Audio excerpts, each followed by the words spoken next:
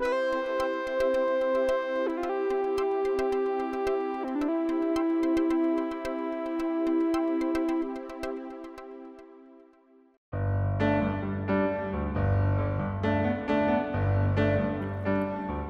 to episode 19 of Ask the Grounding Experts, where our experts from ENS Grounding Solutions answer your engineering questions about the world of grounding and earthing. Today, our fearless leader, David Stockin, answers a question emailed to us by Martin G. What is the difference between a ground wire and a neutral wire? Fill us in, David. Well, that's a great question. What is the difference between neutral wires and ground wires, or protective earth wires if you're listening to us in one of the IAC countries? I tell you, I think every electrical engineer and every electrician at some levels had that question asked to them, and we all kind of stopped for a minute. Well, that's hard to explain, is kind of the answer for most cases, but there really is a good answer to this. And first of all, the term neutral wire sounds very innocent and kind, and the reason where we get this neutral wire is this is the wire that's tied to the neutral voltage point of a transformer. But there's nothing neutral about a neutral wire. The neutral wire carries as much current as a hot wire does on it. It in fact nearly exactly the same amount of current. In fact, that's how our GFCI breakers work, if you recall. It looks for a difference in current between the hot wire and the neutral wire, and if it's more than about 5 to 30 milliamps, it trips and turns the circuit off. That's how exactly the same they are. So if you're pulling 10 amps on your hot wire, there will be 10 amps on that neutral wire. It's just because it's going back to the center tap of that winding, and across the winding it's the neutral point of the winding as far as voltages go. But there's nothing neutral about neutral wires. In fact, I tell people maybe we should turn them and change the name and call them deadly death wires, because more people are probably killed by neutral wires than any other single conductor in the entire circuit, because it sounds so innocent. Oh, it's neutral, how can that be a problem, but they're full of, it's not the volts that gets you, it's the amps, and they have as many amps on them as the hot wire, so they will kill you just as easily as a hot wire will.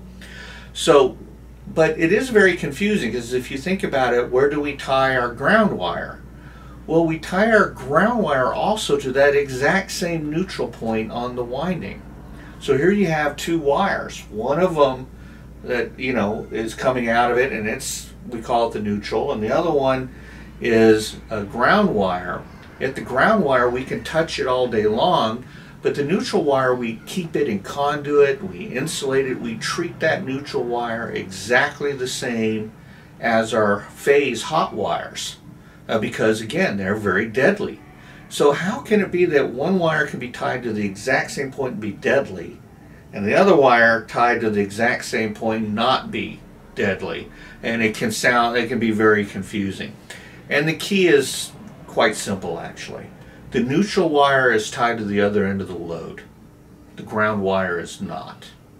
So the phase wire comes out of the winding, it's got all the voltage and amps, runs across the resistor and goes into a neutral wire and heads right on back.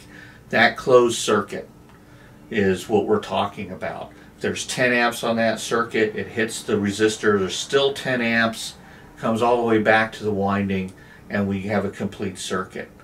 The ground wire, which we don't insulate, we don't protect anybody from it, we pull it out from the same spot on the winding, but we don't connect it to the load. It is not tied to the hot wire, so there's no current on it. It's a normally non-current carrying conductor. The easiest way to think about this, again, in my mind, I always like to think of a refrigerator that's sitting on rubber pads. You have a hot and a neutral wire that come in and they're running the motor. The refrigerator, every time the compressor starts, it vibrates and vibrates. You got a metal case around the refrigerator sitting like a car on rubber wheels, and After so many times it keeps vibrating, it cuts a little bit into that hot wire, and all of a sudden the case of the refrigerator also becomes energized, but it has nowhere to go.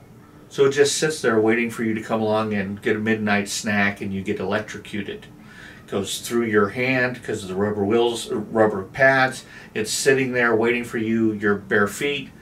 You grab the handle and it passes through your heart into the earth. And that's a bad midnight snack. If we add that ground wire that's just sitting there waiting just in case, now it's tied to the chassis. If that hot wire touches that case, it immediately travels all the way back to the transformer so that the circuit breaker can operate, causes the circuit breaker to trip instantly without anybody being there. The fraction of a second that instantly almost that the hot wire touches that chassis of your refrigerator, it trips that breaker immediately. That's the purpose of the ground wire. They seem similar, but they're not. One of them is both our hot wire and our neutral wire are normally current carrying conductors.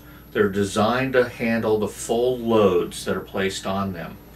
The ground wire is only there in case of an accident, to carry that load back in case somehow one of those hot wires touches a touchable metal object. It instantly brings that current back to the circuit breaker so it can trip and activate and shut the circuit off automatically, keeping you safe. A good combination of circuit breakers and GFCIs, or if you're in Europe, RCDs, is the best way to keep you and your family safe from accidental electrical faults. And if you have any questions, feel free to email us. Wherever you're watching us, leave us some comments. We love to hear from you, and I hope this is helpful. Send us an email on any suggestions for future videos or podcasts you may have, and we look forward to hearing from you. Thanks a lot, everyone.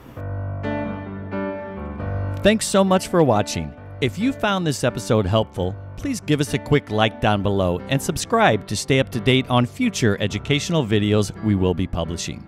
And feel free to post questions or comments below as well. We might even feature your questions in future videos.